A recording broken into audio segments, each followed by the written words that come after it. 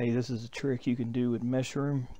You can trick it into thinking it's actually going in a circle when in fact it's not. You like mount a camera and you turn like a turntable, and like the footage you'll import in the blender, and like say it's a 2452 frames.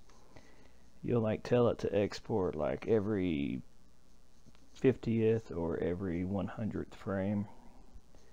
Like every 100th frame would give you like 24 images. So you'll just render it like this, and you'll import those images into Meshroom.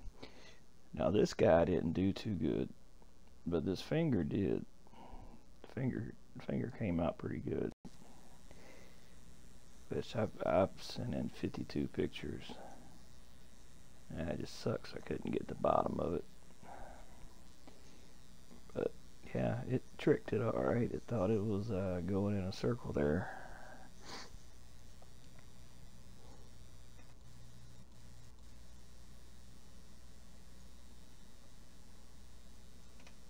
And of course from here it's an OBJ. You just import it into Max or into Blender. It has a little pain in the butt to try to get that under there fixed. So, alright, and this was the other one that I rendered. A little car, little Matchbox car. Not rendered, but I mean I let Meshroom make the model. That was 40 pictures.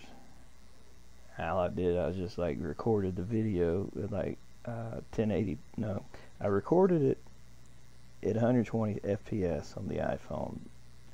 The more frames per second, the less blur you're gonna have. So you got a little more leeway,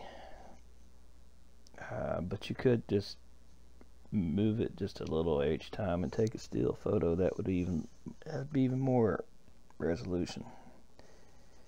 And this didn't turn out good because it's got some reflective properties. Yeah, it like didn't turn out well at all. But yeah, this is something you can do with it. A lot of people don't know. It don't know. All it does is it looks at what it sees and it figures out, where you're standing. But if it don't know what the background is, and hell, the foreground is turning, well, it's gonna think it's going around in a circle.